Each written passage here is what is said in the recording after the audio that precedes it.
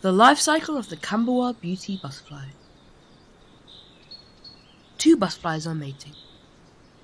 The female is now laying some eggs on the willow. The freshly laid eggs are a light yellow colour.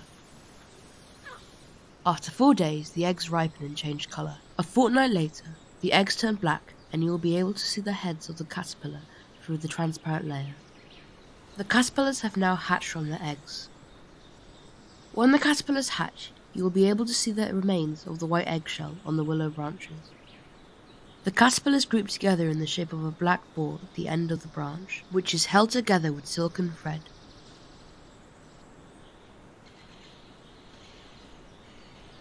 Branches stripped of leaves are a giveaway on the whereabouts of the caterpillars.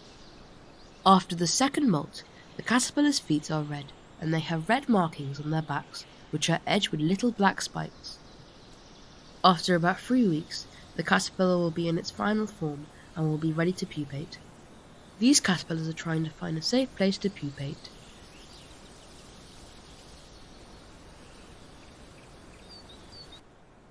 This caterpillar has found a safe place to pupate and will split open to reveal the chrysalis.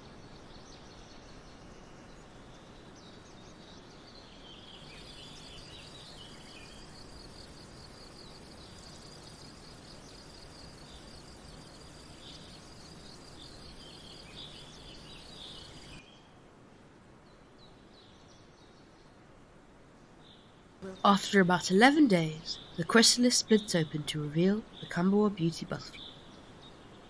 It will take several hours for the wings to fully stretch and dry out.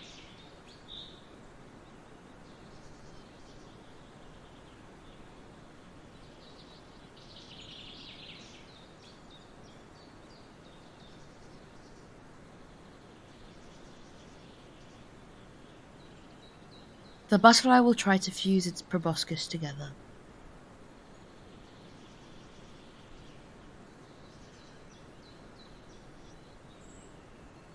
The butterfly is now free to fly away and to restart the entire life cycle all over again. If you enjoy my videos or want to see more of these amazing life cycles, please like and subscribe. Also, watch these.